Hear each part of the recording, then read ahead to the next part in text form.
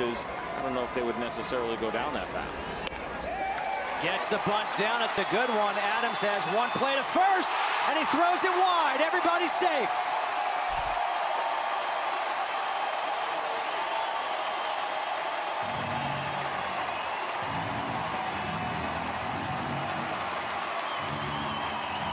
We just saw Renda hustle down the line right out of the box. He did a good job of deadening the baseball, getting the bunt down, but he wasn't satisfied with just that. Watch this hustle out of the box by Tony Renda. Stays in there, gets it down, head down and go. Matt Adams picks this baseball up, and you see him go to pump in the glove and just very tentative right there. Didn't set his feet. Feet were not moving toward first base. He babied that ball, and he ends up throwing it away. It's going to be a